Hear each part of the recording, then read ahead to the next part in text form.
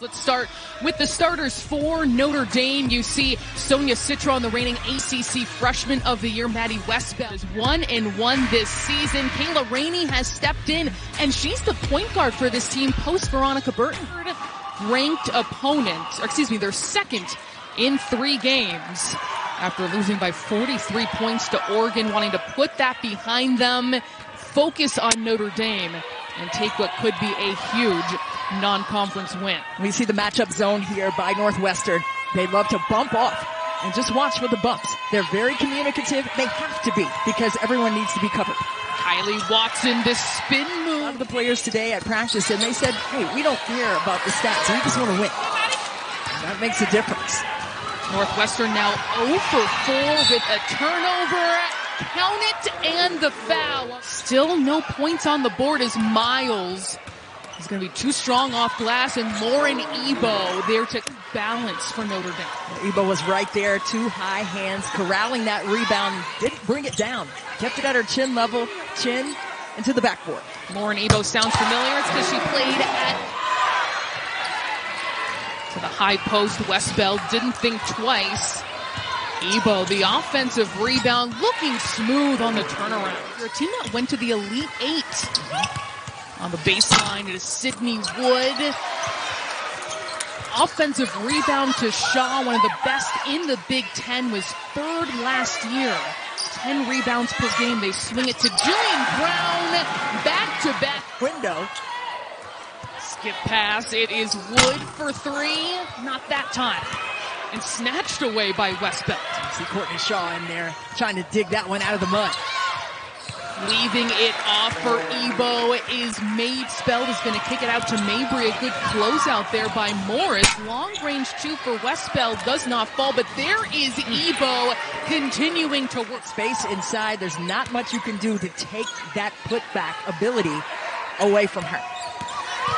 All the way is Wood. Those of Ebo's shots are 2-pointers. So you know she's going to be getting herself into the painted area and trying to attack you in those actions. 9 points for her, a game high. Skip pass over to Morris. She tries to thread it inside. It's Paige Bott who is able to... Body contact, keeping that defender at bay and stretching out on the reversal there. Ebo facing up, likes what she sees. Does she have a double-double yet? Because look at that. I mean, she has just been aggressive on the interior, and why not just continue to go to her until there's an adjustment made defensively, maybe showing her an extra body in there.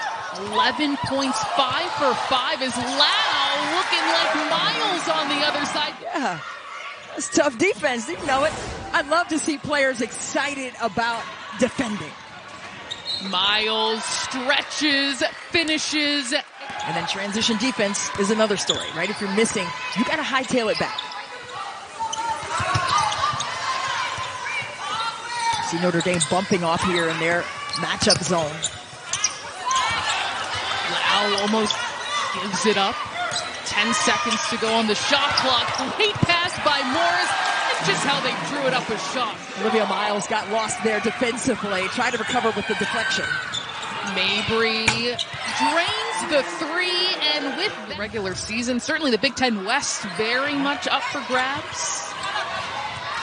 Jenna Brown new into the game for the Fighting Irish. Let's see what Notre Dame does against this Blizzard defense with Neil Ivy. What they're looking to do, and is to get the ball in the corner, and just like that. On the 3, that even happened at Northwestern practice. A shot went in from there. Yep. And just imagining it could have been a Fighting Irish and exactly how they drew it up. 6 assists on 10 made shots now for Notre Dame. Here's Lau, who finds herself all alone in the paint, but too strong off glass. She's gotten downhill a couple of times and has not been able to connect on those drives, but again, you'd like to see the opportunities. Can Citron line it up again? The answer for Citron coming into this game from range, but she could make you pay if you don't get there to contest. You have to move on the pass. Another thing Joe McEwen was insisting upon today in practice. Shaw in transition. They close out on Citron. She decides to drive. Was looking for that assist. Missed by Brown, but Marshall working the boards. Citron, the pump fake, and she is feeling it. Off the bounce, her midi game is going right now. Knocked in a triple. She's in a good flow. She's taken over Lauren Evo for the game high. She's got 12 points on 4 for 4 shooting as Walsh. It is to a certain extent, but you got to have some ability down on the block to make people pay with your back to the basket. When it's one-on-one, you got to get that. It's barbecue chicken alert. Chicken fried steak, all of it. Citron stays offensively so far by Citron. Last year's ACC Freshman of the Year as Walsh will face up and drain one of her own. Oh, I mean, it was clean. It didn't hit any of the rim. I mean, that's the shot you want to leave the gym on. Clean. Kylie Watson in the paint. Just staying with it. And the second chance points for Notre Dame have made a huge difference. 17 right now for the Irish. The crossover. Jillian Brown, a great move. Is that you? I didn't come up with that bar. Okay. Maybe I should have told you that? Yeah, that's a nice little bar. Miles, the dish and the finish. That is Notre Dame's offense right now. Push and score, and then they are not back down kind of players. A little entanglement going on off the ball. 15 seconds on the shot clock. Mercy Ademusayo getting it in the paint. And it's good. And without 2 of their starters and a key bench player, Ademusayo can't get that to fall. Well, there were no free throws taken because all of those fouls, they offset one another from each team. But wow, I think that tremendously obviously impacts Northwestern, having 2 starters being sent to an early shower. But it was the correct call. You cannot leave the bench area when a fight looks like it may ensue. Olivia Miles and 1 as she did. Along with Jasmine McWilliams. Ademusayo tries to get it before the buzzer. She does, and 1. When that happened, 3 players at Northwestern were automatically ejected. Joe McEwen, the head coach for Northwestern, received an indirect technical, okay? And then there were double intentional fouls because of initial contact on the floor. And that's Paige Mott and Nat Marshall. Yes. So number 5, Olivia Miles of Notre Dame. So with all the canceling out and the ejections, they just picked things back up, got back into the possession, but a lot of wrangling there to try and sort things out after it was Mott and Marshall who got tangled up going for a rebound off a free throw. Yeah, and the technicals offset between Olivia Miles and Carolyn Mack. And that's why there were no free throws taken. It was then 2 in the ball for both of those.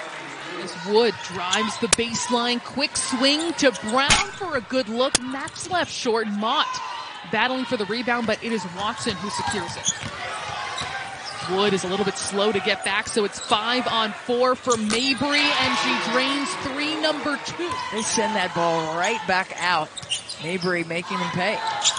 Lau misses everything, and Miles says, I'll take that, and I will start the break for my team. Doesn't matter if we don't have the advantage. I'm going for the Notre Dame Fighting Irish. But you could tell she was a predator off that air ball. Yeah. We're scoring right here. Well, she has 2 double-doubles so far this season. Her first one was points and rebounds. The second game was points and assists. And she gets an assist right there. Stroke it long range. Yeah. And you have to know your personnel. That's not just defensively. And know your personnel. She knows how to set her teammates up for success. Notre Dame, good things happen when Miles. That's how you get it done.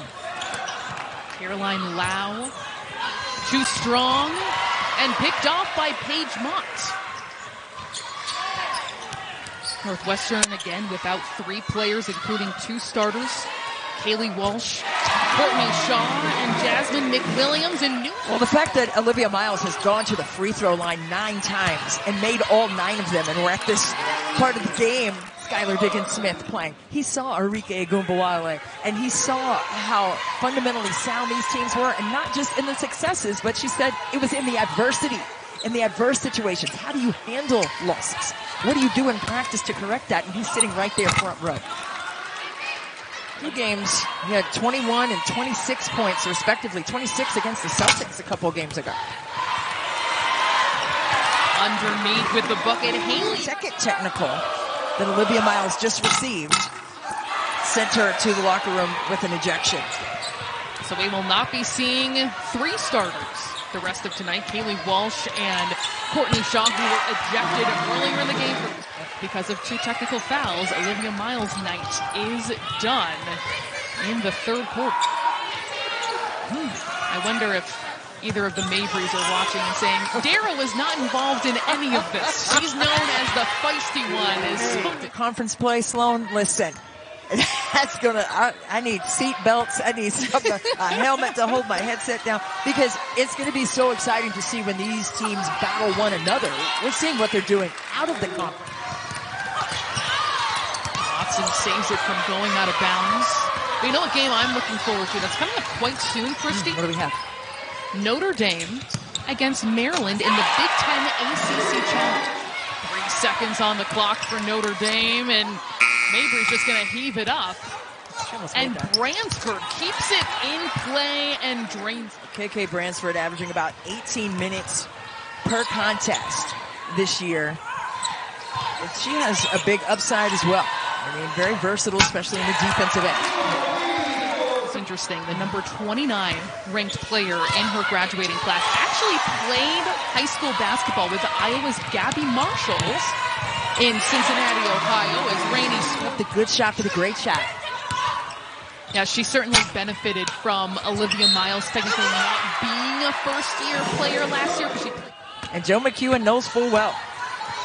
You know, he has 751 wins under his belt, 8th most in Division I women's basketball right now. He knows what this moment is, but it's up to the players, these young players, to understand what it is. And then Valparaiso after that. So you look at those as mid-major matchups and think, can we string something together, look more cohesive on the court with each other? And stay aggressive.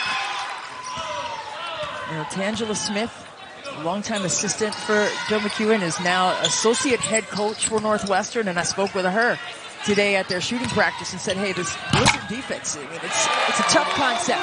They have adapted, and yes, they miss some rotations sometimes, but they're coachable and they're learning the impending bundle of boy. I love to see it. I was thinking about Ruth Riley because Olivia Miles is also on the Naismith watch list and the only winner in Notre Dame history. Ruth Riley. There you go. Brought it all together there, Sloan. That's why, you know what?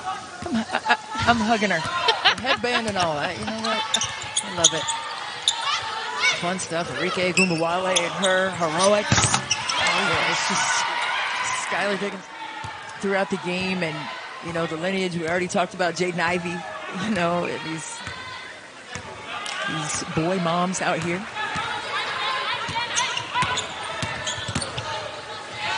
Melanie Daly nets it before their game Saturday against Southern Illinois, while Notre Dame emphatically gets itself to 3-0 to start this season, making a statement, overwhelming Northwestern.